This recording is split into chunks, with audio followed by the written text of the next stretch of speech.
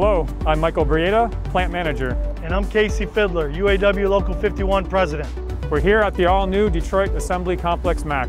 Welcome. We'd like to give you a tour. Come on with us.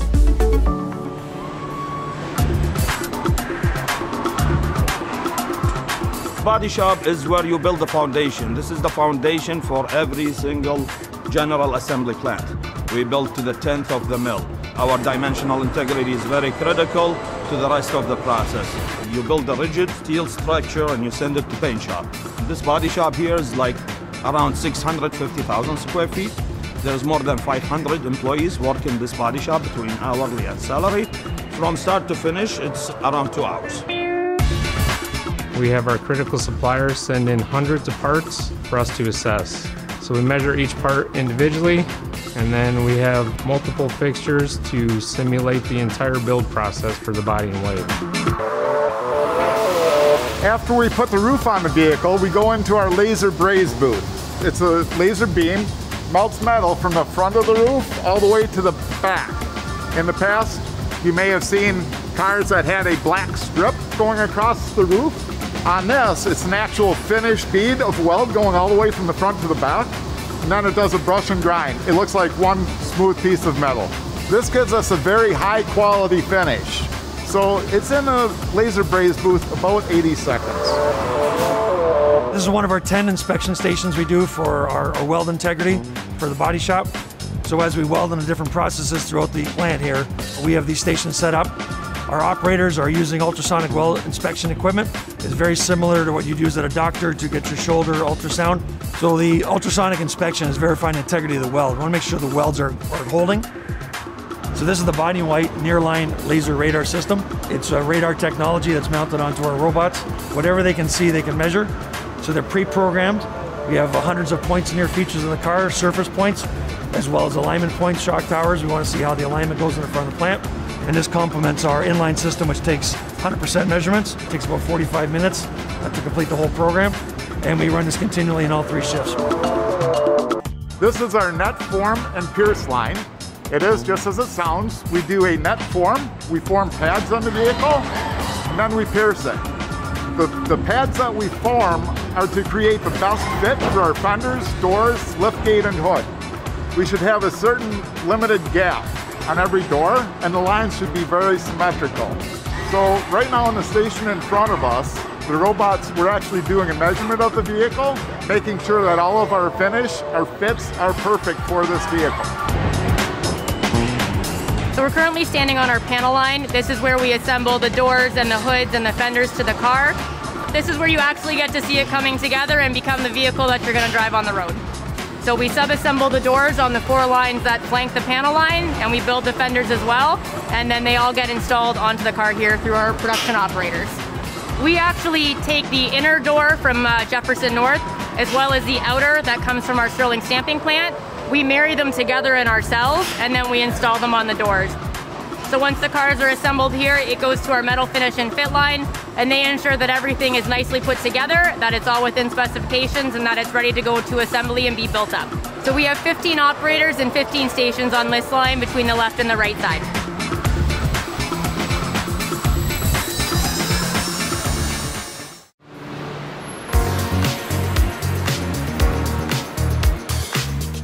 To give you some highlights of our facility, it's just under 800,000 square foot. There are 5 floors. It's about a 12-hour process from the beginning to the end. The paint shop process primarily comes for body and white. The car is in white metal. It goes through phosphate e-coat, putting the first layer of corrosion protection on. We're at Electrocoat. This is e-coat stage 1. This paint that is electrochemically applied through our 87 anodes that are in the tank that's charged by the DC rectifier. Well, it charges the paint to the car, the unit that's present in there. You got about a 3 to 5 minute dwell time through the system. Then we go down to sealer, where we're sealing the cars. So we use sealer anywhere that there's an edge or an overlap of sheet metal to prevent leaks or rust or vibration, anything that would allow water to get in or outside of the body. Sealer automation consists of 28 robots in total. There's 22 ceiling robots and then 6 overhead robots that open the lift gates and the hoods. Then we put our prime layer on, our base, and our clear. Primer is basically right in the middle of the entire paint shop. Having a nice even layer of primer on there allows our base coat to adhere to something that's nice and smooth and flat. And then that durability protection is important for the long-term viability of our products. In this booth, we have 8 robots. 6 of them are always functioning at a time. Well, all 6 of them put paint on 100% of our cars. So every single one of our cars that goes through the booth gets this gray primer on it. Further downstream, we have our two-tone booth, which puts our black roof monocoat on the car. About 40% of our cars will have that black monotone roof. Following that two-tone process, the cars go through an oven where those paints are cured before getting painted with our base coats and clear coats. We are in the top coat area of paint. We are at base coat 2. So it goes through a dehydration zone. So what happens there is it removes all of the water and solvent from the paint. It then goes into the clear coat zone, which applies the final protective coating to the surface of the vehicle. The final step is the oven, and that's after clear coat. So they cure, and when they come out, they're ready to go outside. And we come to the end product where we finesse and polish it out. So this is our finesse department. So the cars come into the station, way down there at station 300, which is our seat confined station. Then after that, it leaves through that station. Then the employees behind that will then have a sander with 3,000 grit sandpaper, deionized water, and they're removing any imperfections on the car. As they move through the station, then you have auditors sitting here looking at it to make sure that everything is perfect on this vehicle. And this department is the guarantee when that vehicle leaves this building, our paint shop, the state-of-the-art paint shop, that you have the best paint job in the world.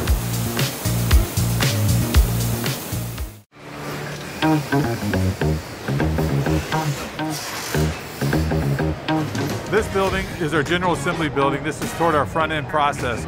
You're right at about 1 million square feet here in general assembly alone. We run a 3-shift operation with 670 processes. There's roughly 770 trucks that come in per day. There's roughly 5,000 parts. All of the parts will arrive at one of our 88 docks. A portion of it is bulk and a portion of it is sequence.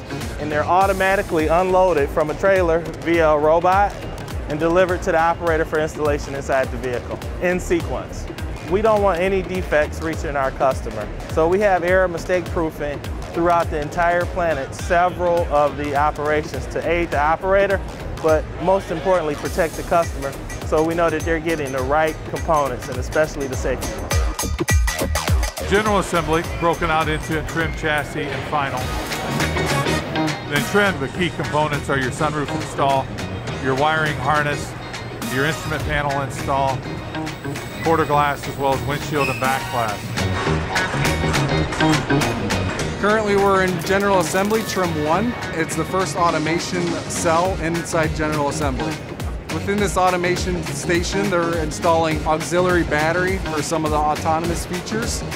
That battery is going to be installed in the tub that's being installed with this robot. And then these operators are secondary securing it due to the trail rated features on the car. As it goes from trim, it also then starts to merge in with chassis. In chassis, we start with the engine at our engine pedestal line and then our dress line. And then we move that over to our carding system on chassis 1. And then we finish up the underbody. And then we marry the two together, the body and the chassis. And then it goes over into chassis 2, where you're essentially connecting your major hoses for coolants, lines for AC, as well as your major electrical connections that go from the chassis to the body. It then transfers over into final assembly, which are your seats and some more of your major components. And then we hang the doors on final 2, and then put the wheels and tires on, and then it goes for final Huntsville electrical test. There, we're just testing to make sure all the connections are there. Then it goes to rolls to test all the functionality. After that, it then goes for a trip through our BSR test track. BSR, bust, squeak, and rattle, as we take the vehicle from start to finish to help prevent BSRs from hitting the customer. So 100% of our vehicles get taken on the test track every day. The track is around 2,000 feet from start to finish. There's 11 different elements on the track, anything from a speed bump to gravel to patch pavement. It takes about 3 minutes for the entire process for each vehicle. This is our shaker. This is where we do additional validation beyond the BSR test track. In addition, we also use the Chelsea proving ground profiles that are a little more aggressive and that'll catch issues we just don't catch on our BSR test track. And then if successful, it proceeds on to our inline water test. This test has sprays that are 360 degrees all around the vehicle, including the underbody. We test 100% of our vehicles through here. It's a 3-minute test, 30 PSI. There's 600 nozzles in there, and we're just checking for any water intrusion into the interior of the vehicle. After water test, it then comes to the certification line for final certification. When you take a look at what the customer feels, sees, and uses, it's all done here in general assembly.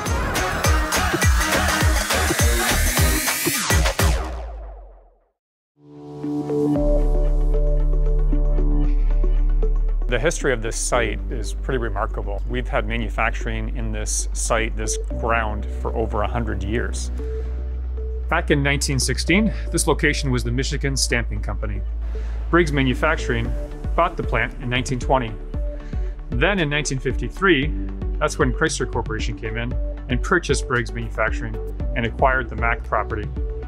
Chrysler continued stamping on this site until the late 80s, and then there was a period of time when there was no production. From late 1991 to 1995, the Dodge Viper was produced here before it was moved to the Connor Avenue assembly plant. Then construction of Mack engine began in 1996. And in the year 2000, Mack Engine 2 was completed and produced engines until it was idled in September of 2012. Then it was in 2019 when we finished production of the engines and began retooling. When we first started this project, it was an existing engine manufacturing site here at Mack 1. And so really we had to look at how do we fit an assembly plant onto an existing site with the challenge of having Mack 1 running production for the Pentastar engine. So with the constraints of working around production ending, moving to another facility, and then getting all of the construction done and ready really in less than 2 years to complete this entire project and be building the new vehicle, it was a huge undertaking. Utilization of 2 existing buildings, 1 new one added, and now we have a fully functional assembly plant. It's quite amazing.